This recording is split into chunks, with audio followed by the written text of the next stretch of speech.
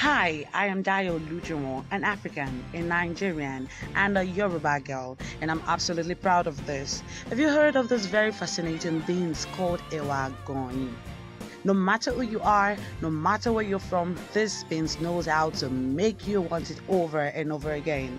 Ewa Aganyin is a street food eaten as a meal in many Yoruba households, especially on Lagos Street and other places in Nigeria.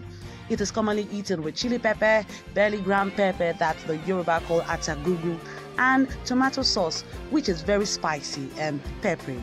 Additional ingredients can include crayfish, onion, and palm oil. Ewa Aganyin is made to be extremely soft. It is commonly eaten with bread, which makes it belly filling. A common slang for it is Ewa Jigo block belly, meaning Ewa Aganyin will fill your stomach.